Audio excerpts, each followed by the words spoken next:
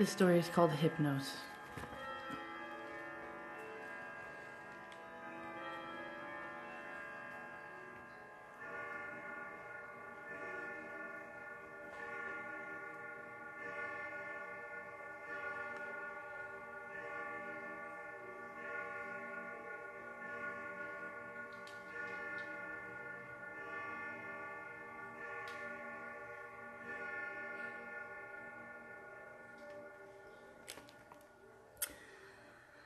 Apropos of sleep, that sinister adventure of all our nights, we may say that men go to bed daily with an audacity that would be incomprehensible if we did not know that it is the result of ignorance of the danger.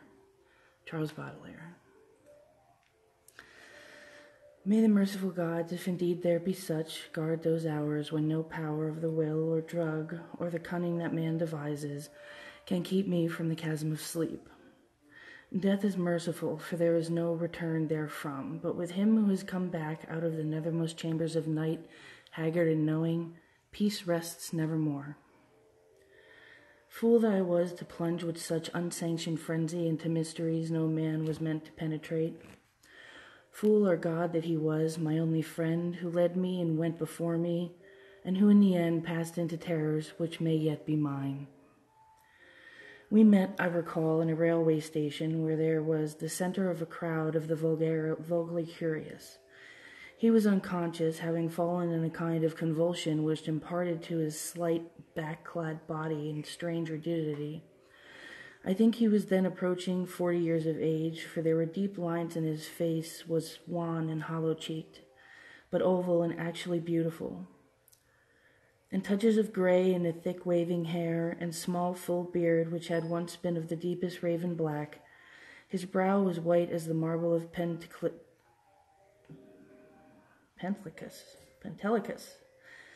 and of a height and breadth almost godlike. I said to myself with all the ardor of a sculptor that this man was a faun statue out of antique Hellas, dug from a temple's ruins and brought somehow to life in our stifling age, only to feel the chill and pressure of devastating years. And when he opened his immense, sunken, and wildly luminous black eyes, I knew he would thenceforth be my only friend, the only friend of one who has never possessed a friend before, for I saw that such eyes must have looked fully upon the grandeur and the terror of realms beyond normal consciousness and reality. Realms which I had cherished in fancy but vainly sought. So as I drove the crowd away, I told him he must come home with me and be my teacher and leader in unfathomed mysteries. And he assented without speaking a word. Afterward I found that his voice was music, that music of deep viols and of crystalline spheres. We talked often in the night and in the day, when I chiseled busts of him and carved miniature heads of ivory to immortalize his different expressions. Of our studies it is important to speak, since they held no slight a connection with anything of the world as living men conceive it. They were of that vaster and more appealing universe of dim entity and consciousness which lies deeper than matter, time, and space, and whose existence we suspect only in certain forms of sleep, those rare dreams beyond dreams which come never to common men, but once or twice in a lifetime of imaginative men. The cosmos of our waking knowledge, born from such a universe as a bubble is born from a pipe of a jester, touches it only as such a bubble may touch its sardonic source when sucked back by the jester's whim. Men of learning suspect it little and ignore it mostly. Wise men have interpreted dreams, and the gods have laughed. One man with oriental eyes has said that all time and space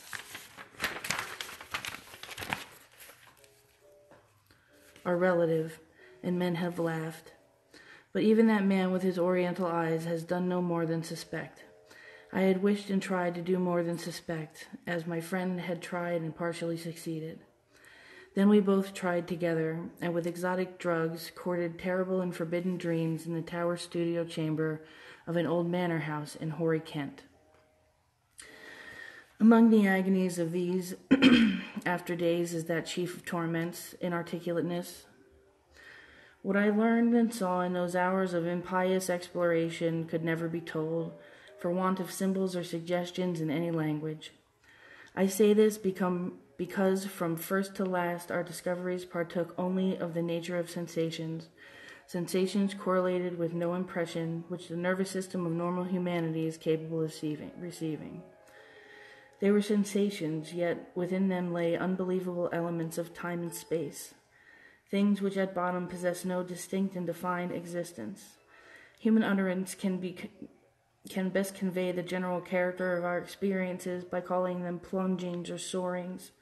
For in every period of revelation, some part of our minds broke boldly away from all that is real and present, rushing airily along shocking, unlighted, and fear-haunted abysses, and occasionally tearing through certain well-marked and typical obstacles describable only as viscous, uncouth clouds of vapors. In these black and bodiless flights, we were sometimes alone and sometimes together. When we were together, my friend was always far ahead.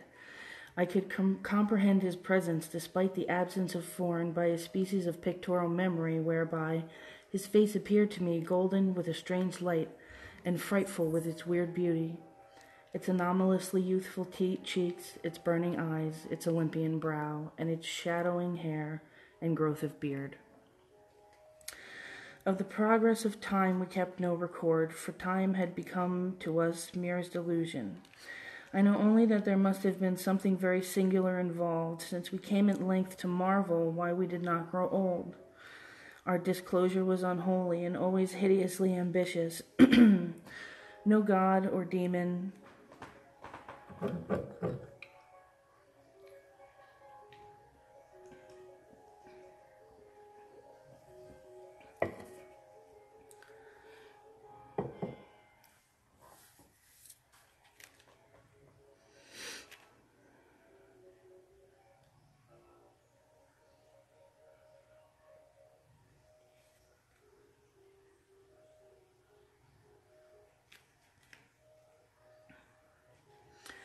Our discourse was unholy and always hideously ambitious. No god or demon could have aspired to discoveries and conquest like those which we planned in whispers. I shiver as I speak of them and dare not be explicit, though I will say that my friend once wrote on paper a wish which he dared not utter with his tongue.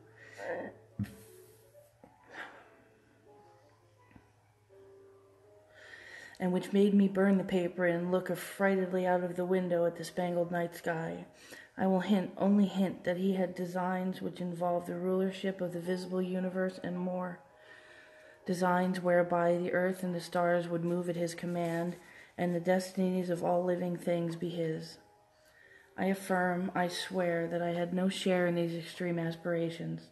Anything my friend may have said or written to the contrary may be erroneous, for I am no man of strength to risk the unmentionable spheres by which alone one might achieve success. There was a night when winds from unknown spaces whirled us irresistibly into limitless vacuum, beyond all thought and entity. Perceptions of the most maddeningly untransmissible sort thronged upon us. Perceptions of infinity which at the time convulsed us with joy, yet were now partly lost to my memory and partly incapable of presentation to others. Viscous obstacles were clawed through in rapid succession, and at length I felt that we had been borne to realms of greater remoteness than any we had previously known. My friend was vastly in advance as we plunged into this awesome ocean.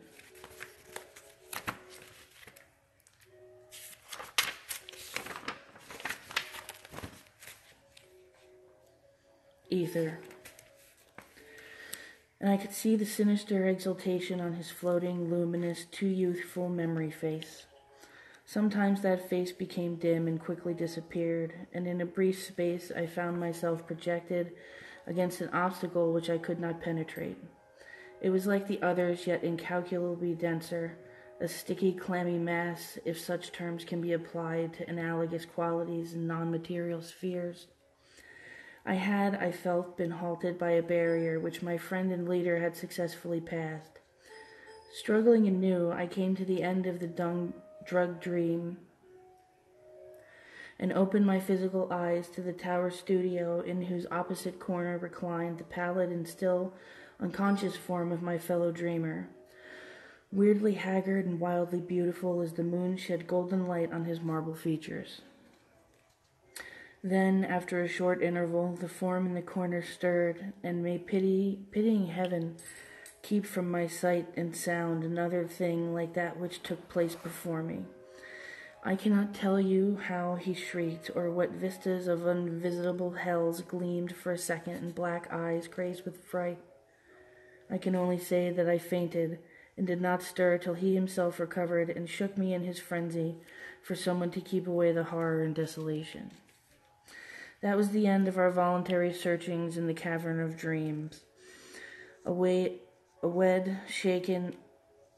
Awed, shaken, and portentous, my friend who had been beyond the barrier warned me that we must never venture within those realms again. What he had seen he dared not tell me, but he said from his wisdom that he must sleep as little as possible, even if drugs were necessary to keep us awake. To that he was right. I soon learned from the unutterable fear which engulfed me whenever consciousness lapsed. After each short of inevitable sleep, I seemed older, whilst my friends aged rapidly, almost shocking. It is hideous to see wrinkles form and hair whiten almost before one's eyes. Our mode of life was now totally altered. Heretofore a recluse, so far as I know, his true name and origin never having passed his lips. My friend now became frantic in his fear of solitude. At night he would not be alone, nor would the company of a few persons calm him. His sole relief was obtained in revelry of the most general and boisterous sort, so that few assemblies of the young and gay were unbeknown to us. Our appearance and age seemed to excite, in most cases, a ridicule which I keenly resented, but which my friend considered a lesser evil than solitude. Especially was he afraid to be out of doors alone when the stars were shining, and if forced to this condition, he would often glance furtively at the sky, as if hunted by some monstrous thing therein. He did not always glance at the same place in the sky. It seemed to be a different place at different times. On spring evenings it would be low in the northeast, in the summer it would be nearly overhead.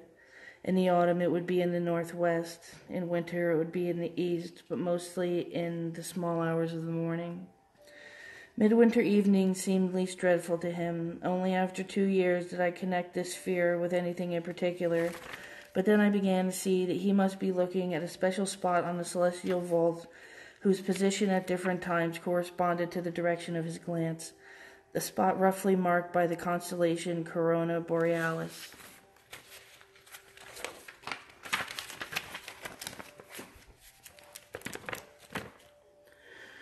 We had now a studio in London, never separating, but never discussing the days when he had sought to plumb the mysteries of the unreal world. We were aged and weak from our drugs, dissipations, and nervous overstrain, and the thinning hair and beard of my friend had become snow white. Our freedom from long sleep was surprising, for seldom do we succumb more than an hour or two at a time to the shadow which had now grown so frightful a menace. Then came one January of fog and rain, when money ran low and drugs were hard to buy. My statues and ivory heads were all sold, and I had no means to purchase new materials or energy to fashion them even had I possessed them. We suffered terribly, and on certain nights my friend sank into a deep-breathing sleep from which I could not awaken him. I can recall the scene now, the desolate pitch-black garret studio, under the eaves with the rain beating down, the ticking of our lone clock, the fancied ticking of our watches as they rested on the dressing table, the creaking of some swaying shutter in a remote part of the house, certain distant city noises muffled by fog and space.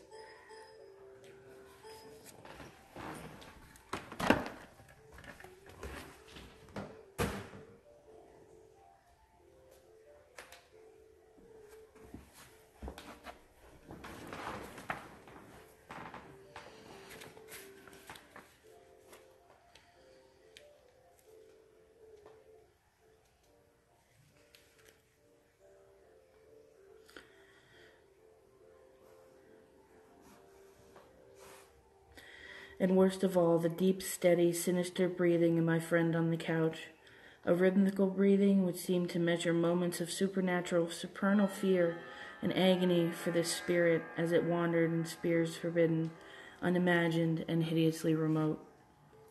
The tension of my vigil became oppressive, and the wild train of trivial impressions and associations throng through my almost unhinged mind. I heard a clock strike somewhere, not ours, for that was not a striking clock, and my morbid fancy found in this a new starting point for idle wanderings.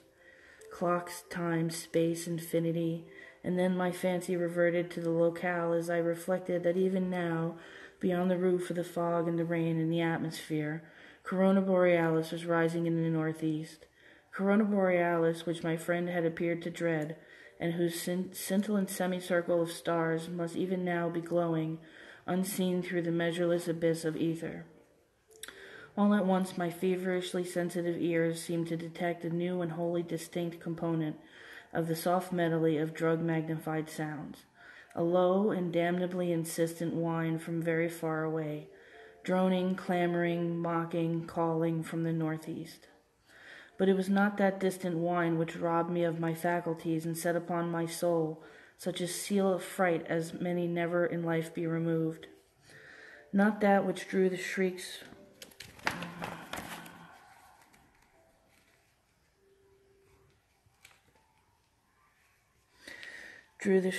and excited the convulsions which caused lodgers and police to break down the door. It was not what I heard, but what I saw, for in that dark, locked, shuttered, and curtained room there appeared to be the black northeast corner a shaft of horrible red-gold light, a shaft which bore of it no glow to disperse the darkness, but which seemed only upon the recumbent head of the troubled sleeper, bringing out in hideous duplication the luminous and strangely youthful memory face as I had known it in dreams of abysmal space and unshackled time. When my friend had pushed behind the barrier to those secret, innermost, and forbidden caverns of nightmare. And as I looked, I beheld the head rise, the black liquid and deep-sunken eyes open in terror, and the thin, shadowed lips part as if a scream too frightful to be uttered. There dwelt in the ghastly, inflexible face, as it shone bodiless, luminous, and rejuvenated in the blackness, more of stark, teeming, brain-shattering fear than all the rest of heaven and earth has ever revealed to me. No word was spoken amidst the distant sound that grew nearer and nearer.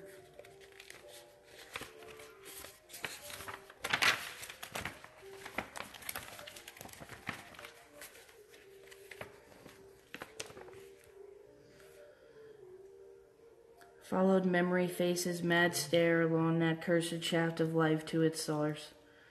The source whence also the whining came. I, too, saw for an instant what it saw, and fell with ringing ears in that fit of shrieking epilepsy which brought the lodgers and the police. Never could I tell, try as I might, what it actually was that I saw. Nor could the still face tell, for although it must have seen more than I did, it will never speak again. But always I shall guard against the mocking and insatiate Hypnos, lord of sleep, against the night sky, and against the mad ambitions of knowledge and philosophy. Just what happened is unknown, for not only was my own mind unseated by the strange and hideous thing, but others were tainted with a forgetfulness which can mean nothing if not madness. They have said, I know not for what reason, that I never had a friend, but that art, philosophy, and insanity had filled all my tragic life. The lodgers and police and that night soothed me, and the doctor administered something to quiet me, nor did anyone see what a nightmare event had taken place.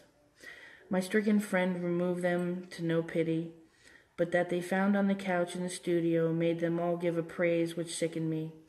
And now a fame which I spurn in despair as I sit for hours, bald, gray-bearded, shriveled, palsied, drug-crazed, and broken, adoring and praying to the objects they found. For they deny that I sold the last of my statuary, and point with ecstasy at that thing which the shining shaft of light left cold, petrified, and unvocal.